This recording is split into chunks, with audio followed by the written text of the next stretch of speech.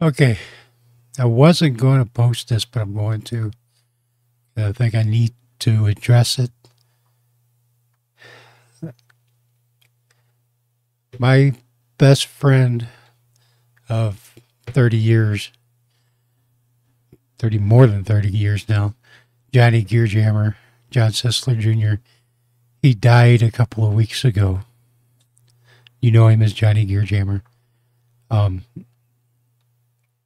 I wrote a post about it on my blog over on yeah, it's you'll you'll see it if you go look at it. UncleBonehead.xyz and I2P and on tour. It's all the same blog.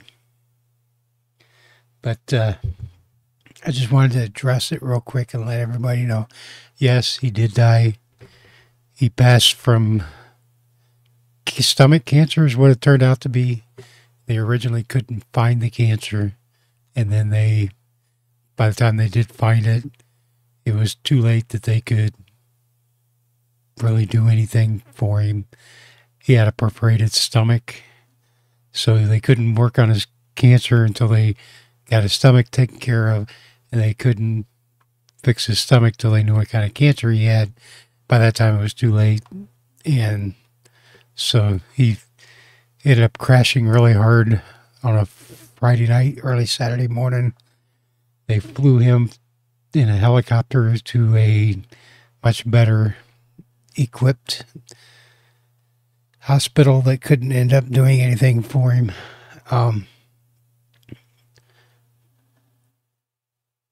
Yeah, I was going to do a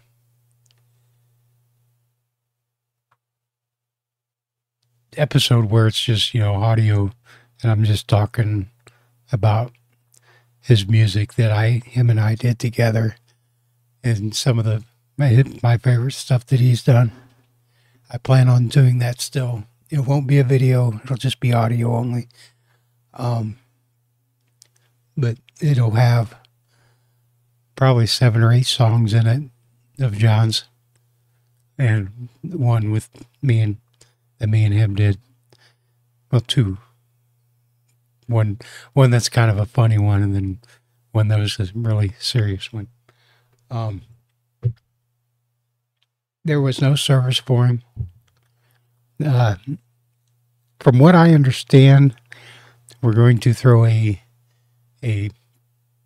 there's going to be a family memorial, and then we're going to try to put something together. Gary Fender and I and some other people from the band, I guess, are going to put together something for during the warmer months, and do a public memorial for John. And I want it to be something that John would be proud of, and I'm sure it will be. So with that, that's just a quick little update. I'm working on a video about Ubuntu 2204 or 2404. So look for that coming up here in a couple of days. And other than that, there's nothing really more to report. Keith and I is going to do a tribute show to John for Two Fat Guys, Off the Rails, and Loud and Proud, whatever you want to call it. It was all the same show. I honestly don't know if we're going to try to keep it was 3 fat guys, but it would have to go back to 2 fat guys now because it'd just be me and Keith. Keith, I don't know if you want to do it. If you do, we can try it. If not, we'll just, John was my muse, so I kind of don't know what to do now without him.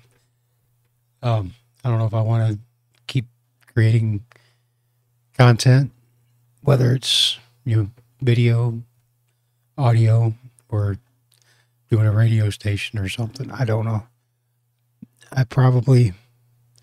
I would be content probably in not doing anything. As much as I hate social media now, it's grown to where it's nothing but a data vacuum, and it's obvious, and people only narcissist people are on social media, and I'm not a narcissist, so um, I'm pretty solid in knowing who I am and what I believe in. Um, so yeah, that's about it. Like I said, I'm gonna put up a picture here. Two of my favorite pictures of John. Uh, one, they both describe exactly how John was. Um, and what you heard on the shows, whether it was Loud and Proud, Off the Rails, Three Fat Guys, or any other podcast he was on, or live stream, that was John. He didn't put out a face for nobody. And that's what made him one of the coolest fucking dudes I've ever known. I'm gonna miss you, bro. I'll catch you guys later. See ya.